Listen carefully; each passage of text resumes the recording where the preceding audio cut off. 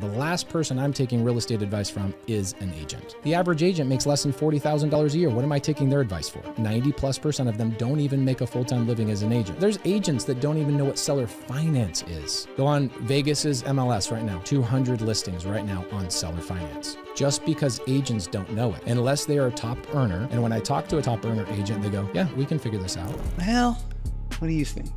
I don't necessarily. I think it painted a good picture on why you should be selective and make sure that you're choosing the right agent, right? You're choosing someone that's operating at a high level, knows their industry, and knows their market.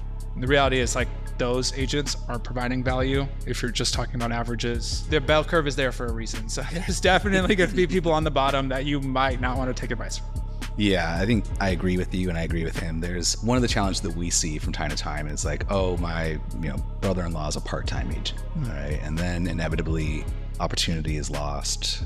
Things get hung up because it's not an area of expertise. It's going more with like your heart than it is with logic around making a really big financial decision.